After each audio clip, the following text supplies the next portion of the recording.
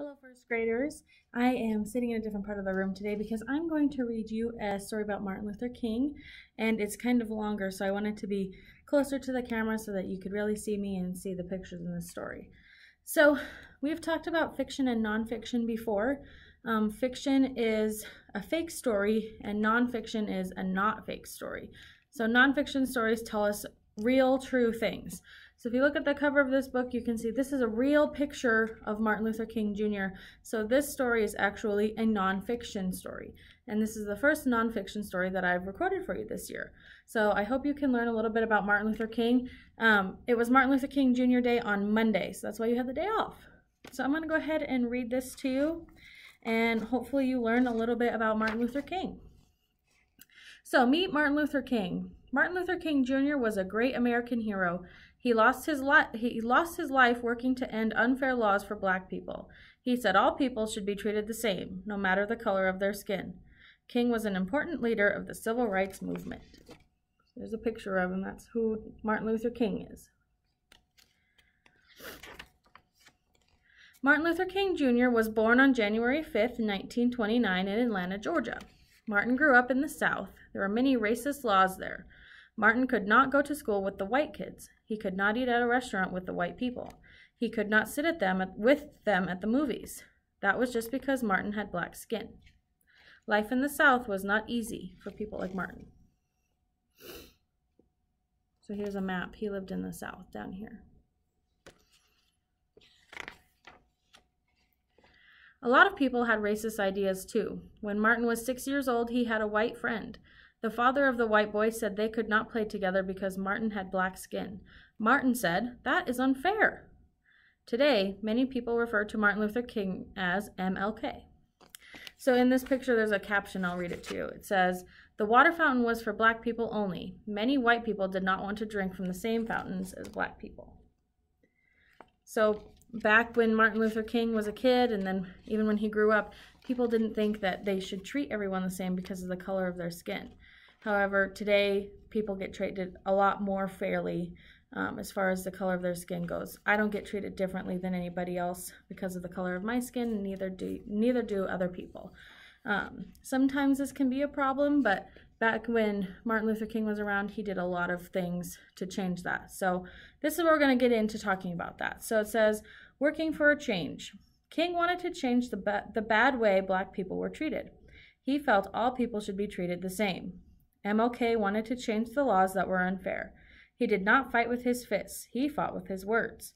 So this is him giving a speech to a church. He wanted to change the way people were. He wanted everybody to be treated fairly. King worked hard in school. He learned how to write about the unfair laws. He learned how to speak out against racism. King married Coretta Scott in 1953. They moved to Montgomery, Alabama in 1954. King became a pastor of a church. He and Coretta had 4 children. Here's a picture of Martin Luther King with his daughter Yolanda and son Martin Luther King III.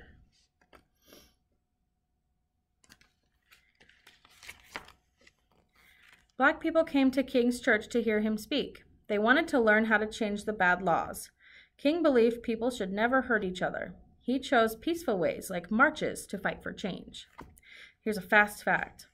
I have a dream that one day little black boys and black girls will be able to join hands with little white boys and white girls as sisters and brothers. That's a quote by Martin Luther King Jr. He gave that in his famous I Have a Dream speech. Here's a picture of Martin Luther King greeting his supporters and his wife in 1960. Pretty cool. I love nonfiction stories because they have real life pictures.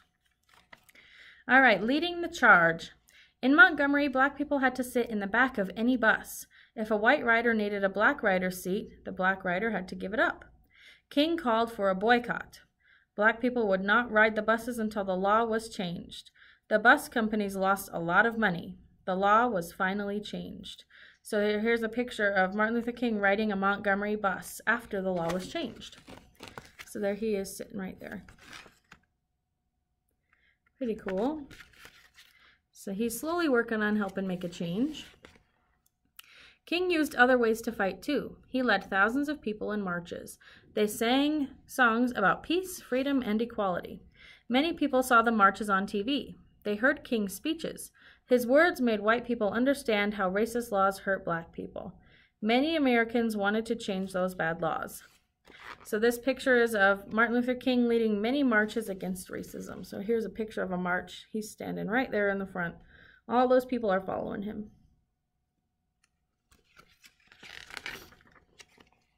In 1963, King led a march on Washington for jobs and freedom. He gave his famous I Have a Dream speech. About 250,000 people were there. People of all skin colors joined King in his fight against racism, but some white people hated the changes that were being made. They fought MLK and his supporters. So here's a picture of many white people and black people marching against the unfair laws. So no matter what their skin color was, they still worked together to try to change the bad laws. King went to the White House to talk to President Lyndon Johnson. He asked the president to help change the laws. Johnson said he would help. So here's a picture of Dr. King and other black leaders meeting with President Johnson. So here's Martin Luther King, and then there's President Johnson. They're having a meeting. President Johnson helped pass the Civil Rights Act of 1964. The law made it illegal to treat people unfairly because of the color of their skin. Every restaurant, store, and job would be open to all Americans.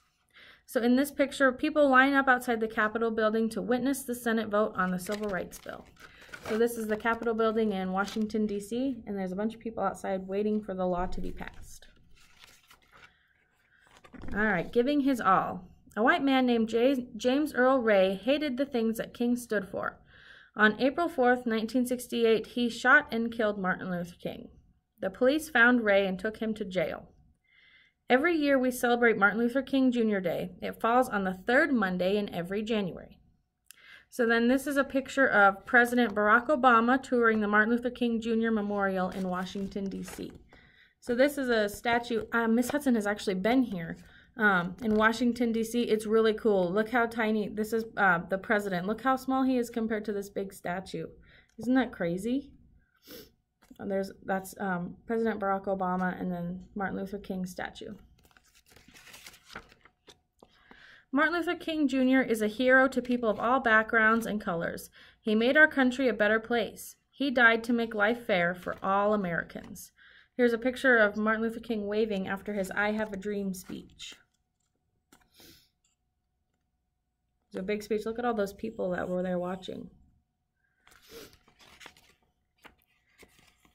All right, here's a poem about Martin Luther King Jr. He had a dream of equal rights, but used his words, not fists, to fight. His message in speech or march or strike, beneath our skin, we're all alike. So here's a part for you. It says you can make a difference.